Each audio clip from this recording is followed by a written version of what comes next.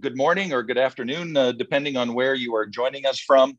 My name is Stan Blade. I'm Dean of the Faculty of Agricultural, Life and Environmental Sciences here at the University of Alberta, a faculty that you will see connects agriculture to food, to nutrition, to health, and we're very excited about the announcement that's coming up this morning. I'd like to start by acknowledging that the University of Alberta is located on Treaty 6 territory. We respect the histories, languages, and cultures of First Nations, Métis, Inuit, and all First Peoples of Canada, whose presence continues to enrich our vibrant community. I'd also like to extend a welcome to our special guests and speakers today, to Mr. Matt Bowman, Chair of the Beef Cattle Research Council, to the Honorable Dan Hays, along with his wife, Kathy, to President Bill Flanagan, the President and Vice Chancellor of the University of Alberta, to Dr. Spencer Proctor, the Interim Chair of the Department of Agricultural, Food and Nutritional Sciences, and of course, to Dr. Glaze Medeiros da Silva, the inaugural BCRC-Hays Chair in Beef Production Systems. And of course, to everyone else joining us today, welcome. This is an historic day for the University of Alberta and the Faculty of Agricultural, Life and Environmental Sciences. For more than a century, the University of Alberta has been a global leader in creating solutions for global challenges in agriculture, nutrition, the environment, and human ecology. Our incredible donors have once again stepped forward to make all of this happen, and today is no different. Just as a reminder, we will have a Q&A with our new colleague at the end of this session. So please feel free to start making questions, putting questions together, whether you want to ask verbally or whether you want to put them in the chat box, which we will be monitoring. Now it's my honor to introduce our first speaker. Bill Flanagan is the 14th President and Vice Chancellor of the University of Alberta. He was born and raised in Alberta and was most recently Dean of the Faculty of Law at Queen's University. Bill has an extensive record of leadership in post-secondary education and in HIV/AIDS research. He is now leading a major program of academic and administrative restructuring at the University of Alberta. At this time, I would like to invite Bill to make our special announcement. Welcome, Bill. Thank you, Stan. And it is my great pleasure today to announce a significant investment that will advance our province's biggest agriculture industry. Thanks to a combined gift of $3 million from the Beef Cattle Research Council, as well as the Honorable Dan Hays and his wife, Kathy, the University of Alberta has created a faculty position focused entirely on beef production. To the BCRC and the thousands of ranchers who support it, thank you. Your investment in the chair in beef production systems will lead to advances that will directly benefit your business and build an even stronger market for Canadian beef cattle. And to Dan and Kathy, thank you for supporting the University of Alberta research as we work with the cattle industry to increase economic and environmental sustainability. I also want to recognize McDonald's Restaurants of Canada and Cargill for their gifts toward this chair position. Thank you for your investment in research that will not only improve the sustainability of a vital agricultural industry, but will increase consumer confidence. And together, these generous gifts will support the position over the next 10 years. And to Dr. Silva, welcome to Alberta and welcome to the University of Alberta. Your work will build on a long tradition of exceptional beef research at our institution, research that has made Alberta a world leader in cattle production. Paving the way is the research of visionaries like Professor Emeritus of Agriculture and Roy Berg. In the mid-1950s, Dr. Berg was looking for ways to make cattle more resilient and productive. His proposal was a controversial one, to crossbreed cattle. Although many were skeptical, with the support of the department head of animal science and funding from the provincial government, he built a cattle breeding facility 2 hours northeast of Edmonton to test his hypothesis. And after a decade of research, Berg proved the skeptics wrong. He showed that crossbreeding improved production by 40%. Roy Berg's once outrageous idea is now the norm the world over. Dr. Berg sadly passed away in 2012, but his important work continues on the Roy Berg Kinsella Research Ranch, east of Edmonton. That ranch is also the home to a herd of Hays converter cattle. Canada's first breed of cattle, which was developed by Harry Hays, father of Dan Hays. Dan and his family generously donated the herd to the University of Alberta in 2015. And Alberta's more than 18,000 cattle producers have worked hard to make this province the Canadian leader in beef production. Dr. Silva's work will be instrumental in helping them tackle the many priorities for the industry. And these include increasing the efficiency of production, which will boost competitiveness on global markets, improving the quality of forage and feed additives, making new advances in animal health and genetics, reducing greenhouse gas emissions from beef production, conserving and stewarding rangelands, and helping producers to be resilient in an increasingly uncertain world. Half of Dr. Silva's time will be devoted to research, and the rest split between teaching and building links with our partners, including Alberta's beef producers. The chair in beef production systems will be another example of something our university does best, building strong relationships between scientists and industry, translating research into practical solutions. The challenges in our world are many, but the solutions are all within our grasp, thanks to the promise of research. For more than 100 years, the University of Alberta has moved great ideas forward, transforming their discoveries and innovations for society. These advances have helped build social, cultural, and economic prosperity for our province, and it has helped secure its place on the world stage. As this pandemic has demonstrated, our world is more connected and more fragile than ever. Just as a virus can crisscross the globe in a matter of weeks, the issue of globalization and trade, climate change, labor markets, and changing industries like energy and agriculture, they affect us all. So thank you to our funding partners. The chair in beef production systems will continue our leadership in economically, environmentally, and socially sustainable beef production. Benefits to Alberta and Western Canada will include lower beef costs, more locally produced products, increased consumer confidence, lower greenhouse gas emissions, as well as enhanced land conservation and stewardship. So once again, to the Beef Cattle Research Council and the thousands of ranchers who support it, and to Dan and Kathy Hays, thank you for joining us as partners in innovation. Together, we will build a brighter future. Thank you, everyone. Thank you, Bill. Certainly appreciate your words, and what an incredible gift from the Beef Cattle Research Council, of course, from Senator Dan and Kathy Hays, as well as from our partners with Cargill and McDonald's Restaurants of Canada. We're just so grateful. We're very pleased to welcome you as partners with Dr. Silva and our faculty as we strengthen our beef industry. It now gives me great pleasure to introduce Matt Bowman, Chair of the Beef Cattle Research Council, to say a few words. Matt, over to you. Thank you, Dr. Blade. What a great day for the beef industry in Canada.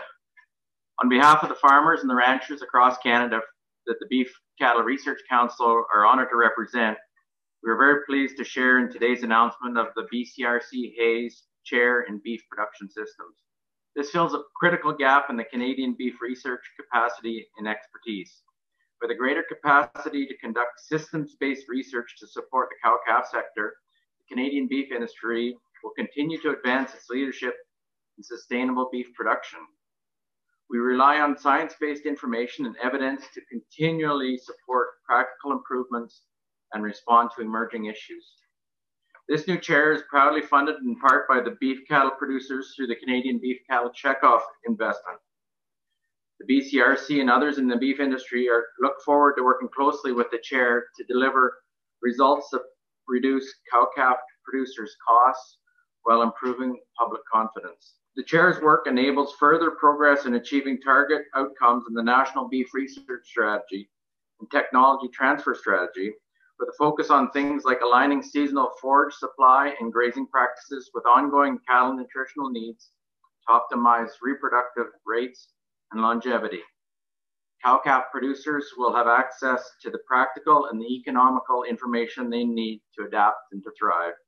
25% of the chair's role dedicated to leadership and extension work, producers can be assured that critical research isn't just completed and published in peer-reviewed journals and sitting on a shelf. The results will be communicated to them in meaningful ways so they can use it to improve their management and their operations and their bottom line.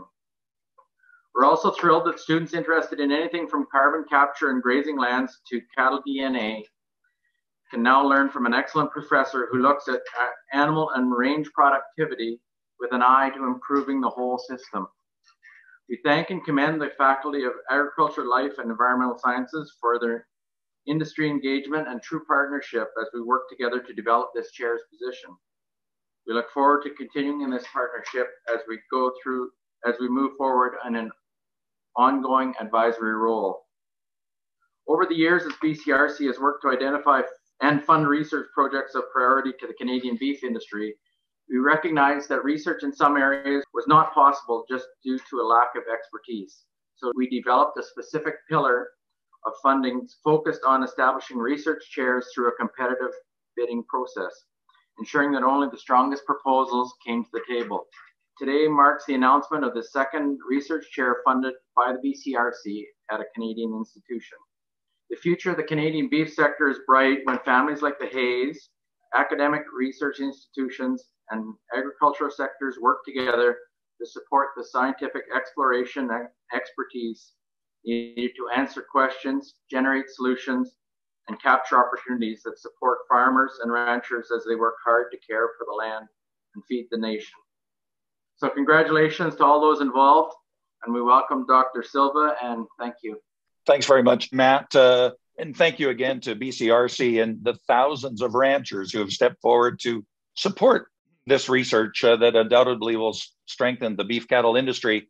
And just as a personal note, as part of the recruitment process, we asked BCRC to bring a panel of ranchers together to talk to our candidates. And those discussions were fantastic. So Matt, please pass on our thanks to your colleagues for just that great interaction that we had. Our next guest is the Honorable Dan Hays. As a lawyer, livestock breeder, and Canadian senator, Dan has made lasting contributions to Alberta and to Canada. With his father, Harry Hays, he developed the only recognized Canadian pure breed of cattle, the Hays Converter. The better part of his herd was donated to the U of A in 2015. As a senator, Dan influenced policy related to agriculture, forestry, energy, and the environment. Dan holds arts and law degrees from the University of Alberta, and in 2018 was awarded an honorary doctorate of laws. Both he and his wife, Kathy, are considered longtime friends and supporters of our faculty and the University of Alberta. It's now my pleasure to invite the Honorable Dan Hays to say a few words. Thank you very much, Dan. I have a text here, and I'll try to abbreviate it as I go along, given the value of time this morning. It goes without saying that it's a pleasure to join BCRC and other stakeholders who have made all of this possible. And I look forward to a very bright future for the investment. This project combines my lifelong interest in beef productivity with that of my alma mater, which makes it all the more gratifying. It was in the mid-1950s that my father, Harry Hays, an experienced cattleman, considered and acted on the idea of a new breed of cattle. Ideally, he wanted a leaner animal that efficiently reached the optimal market weight at the earliest possible age. Over the years, he selected animals from among Holstein, Hereford, and Brown Swiss breeds and successfully developed the Hays Converter. It was a proud moment in 1975. The breed was first issued its first purebred certificate of registration. All good memories. And the role of Roy Berg, the research station, and Kathy cannot be underestimated in this. In support of ongoing beef research, it has made good sense for me to donate my remaining herd of Hays Converter females, along with some bulls, to their new home at the University of Alberta under the watchful eye of the operators and managers of the Kinsella Ranch. In fact, Kathy and I are planning a road trip once calving season is over to check on how the herd is doing. We miss seeing the animals, but we don't miss the work. As an aside, we have also embarked on an exciting project with a breeder in Brisbane, Australia. In the last few years, we have supplied bromelton farms with Hays converter embryos, and there is now a solid herd of 130 converters on the ground. With the assistance of Kinsella Ranch, Kathy is coordinating another order for 100 embryo transfers for this year. We are happy to report that the animals have adapted very well to Australian conditions and are thriving. Perhaps another road trip. Thank you again to everyone involved in today's announcement. And Dr. De Silva, we look forward to the time when we can meet in person and welcome you to Canada. Well, thank you, Dan, and thank you, Kathy. Your friendship and your support means so much to us. It's too bad that road trip couldn't be a little earlier than the end of calving. You know, the snow geese are also migrating in the Kinsella area these days. All beautiful activities in that part of the world. Well, without further ado, now to introduce the BCRC-Hays Chair in Beef Production Systems, I would like to call on my colleague, Dr. Spencer Proctor, Interim Chair of the Department of Agricultural, Food, and Nutritional Science. Thank you, Stan. It's my pleasure to introduce Dr. Glissa Medeiros de Silva. Dr. de Silva is originally from Recife, Brazil, on the coast of the Atlantic Ocean. She started undergraduate studies in animal sciences there in 2009. After graduation, she moved to the United States to do her master's with the Range Cattle Research and Education Center at the University of Florida, and her research focused on supplementation and vaccination in beef calves. Her PhD, also at the University of Florida, focused on evaluating strategies to reduce environmental and diet-induced stress in beef cattle. Dr. De Silva begins her role in the inaugural BCRC-Hays Chair in Beef Production Systems at the University of Alberta, July 1st. The focus of her research will be improving the economic, environmental, and social sustainability of Western Canadian and calf production and associating grazing management practices and working with beef producers to translate that research into real practical advice. Dr. Silva, on behalf of President Flanagan, Dean Blade, our collaborators in BCRC, Senator Dan and Kathy Hays, our stakeholders in Cargill and McDonald's Restaurants Canada, our provincial and national beef producers and ranchers, my fellow colleagues in the Faculty of ALES and Department of AFNS, family and friends that join us today, it really is my privilege to be able to welcome you to the University of Alberta and the Department of Agriculture, Food and Nutritional Science. Please. Thank you so much, Spencer, for the introduction. And thank you everyone for the warm welcome to me. I'm really happy to be here today. I also would like to thank everyone that took a time to be with us this morning connecting. It is my pleasure, and I'm beyond honored to be appointed as the Beef Cattle Research Council Hays Chair in Beef Production Systems at the University of Alberta. For today's announcement, I would like to talk a little bit about my background, some research that I did, so you can get to know me. But before I begin, I really would like to take a moment to take the ones that were involved with the creation of this unique position. I would like to thank the Beef Cattle Research Council for investing and supporting the establishment of this position. I really hope, as the chair, to enhance the collaboration between the University of Alberta, the Beef Cattle Research Council, and the beef cattle industry to contribute to strengthening beef cattle research in Canada. I really also would like to give a special thanks to Dan and Katie Hays for their significant assistance to the Canadian beef industry by offering support for the creation of this unique position. The Hays family has a long story associated with the improvement of the cattle industry, and I really believe that the efforts like this one that they have been doing can really make a real positive impact in the lives of beef producers and the society in Canada. I also would like to thank the other donors for this position, Cargill and the McDonald's Restaurants of Canada, for providing support. I really appreciate the efforts the industry has been done to support the beef research. I also would like to give a special thank to the University of Alberta, the Faculty of Agricultural, Life and Environmental Sciences, and the Department of Agricultural, Food and Nutritional Sciences for creating and hosting this chair position. Thank you so much for all the support and hard work in handling everything that allowed us to be here today.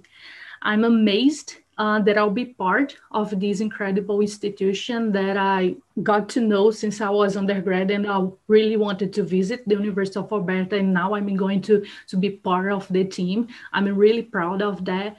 And I'm really happy that I will contribute to the mission of the university, that is to serve the community through excellence in teaching and research. Thank you so much.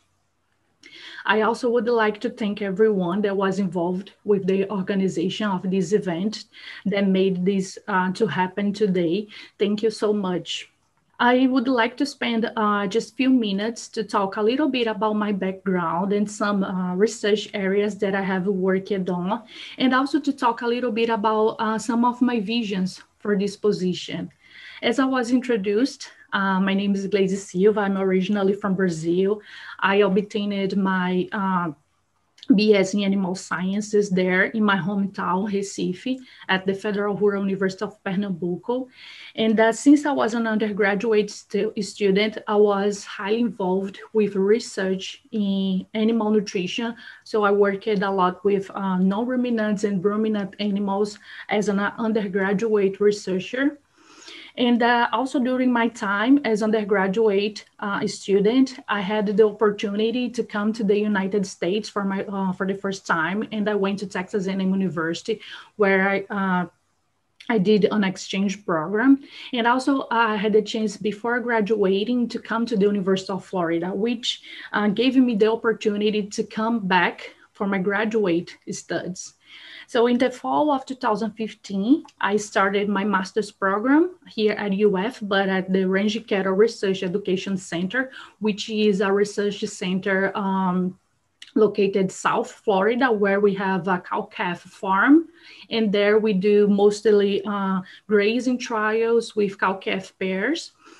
And but besides having my master's at the Range Cattle, I did my master's research at the North Carolina State University. We had a collaboration with this institution, and the trial that I went there to perform was funded by the Cattlemen's Association. So I had the opportunity to really early on to work with producers to find strategies to their challenges.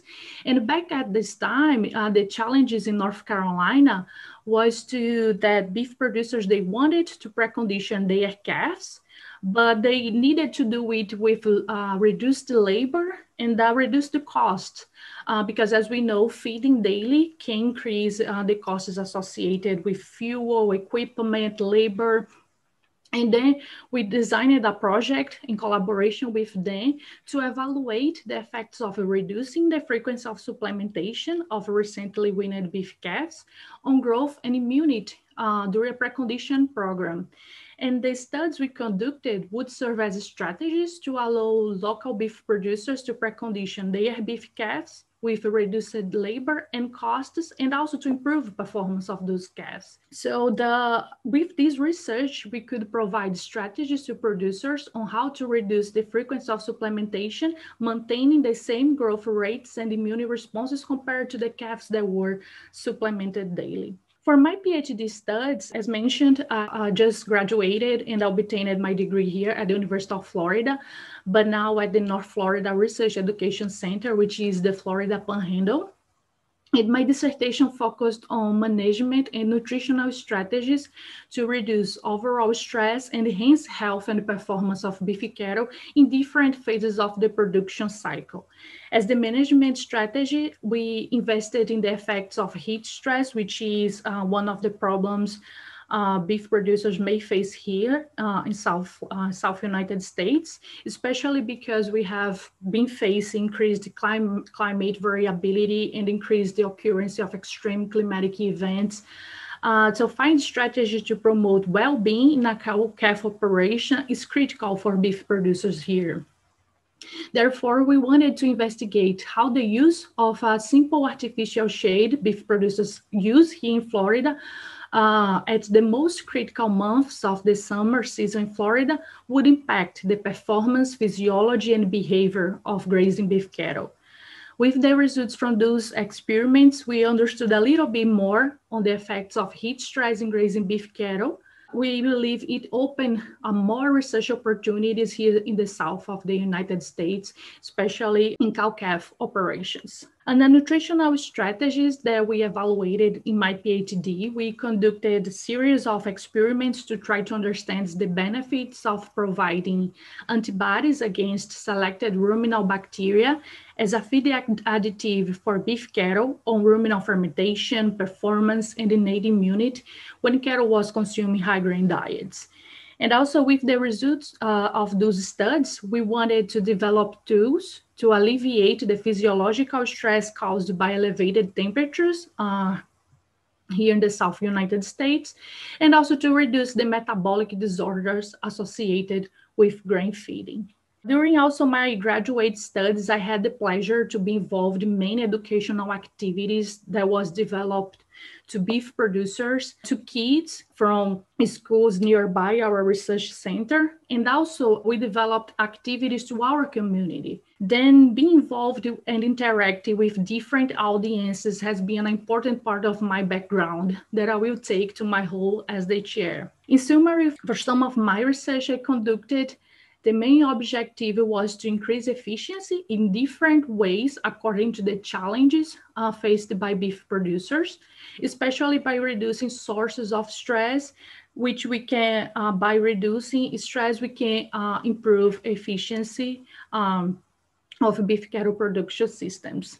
I wanted to give you a brief overview of some of my main research I conducted in my background, to then talk about some of the ideas for the Beef Cattle Research Council Hays Chair position. Talking about the near future and linking my expertise as the chair, I will focus on research strategies to produce more sustainable beef by finding ways to reduce feeding costs, improving the ability of producers to meet the nutritional needs of cattle, using effectively grazing and forage lands, maintaining our resources for future generations, and also to contribute to increase the beef demand. I strongly believe in collaboration and multidisciplinary work to achieve those goals.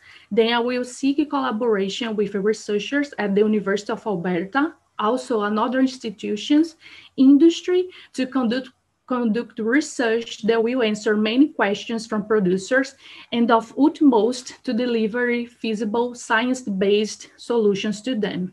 Our valuable producers that are connected today, I want to be someone they can reach out, as well as I would like to learn and listen from them. As part of my program, an important outcome will be increased communication and technology transfer of beef cattle research at the University of Alberta to all industry stakeholders. Then I would like to contribute to enhancing the exchange of knowledge between academia and the field, which will contribute to enhance the Canadian beef industry. I hope beef producers feel as much excited as I am, and that they can reach me as soon as they can. That way we can discuss together the paths of my research program and keep in touch throughout the coming years. I also want to get to know people in Alberta, which are key players in the beef industry. So please feel free to contact me, and also don't get surprised if I contact you. One of my goals is to build relationships and meet you all. So do not hesitate in contact me, please. My email is already on the university staff directory, so you can hopefully find my information there and contact me. With all of that, I would like to thank you again for joining us this morning. I'm really happy to be here today, and I hope to hear from you soon to keep in touch and discuss future ideas. Thank you so much for all the support that I have received so far. Thank you so much again. Thank you, Dr. Silva. You're an exceptional addition to our faculty, and I know that you're poised to do very important work in the years ahead for all of us within Alberta and across the prairies.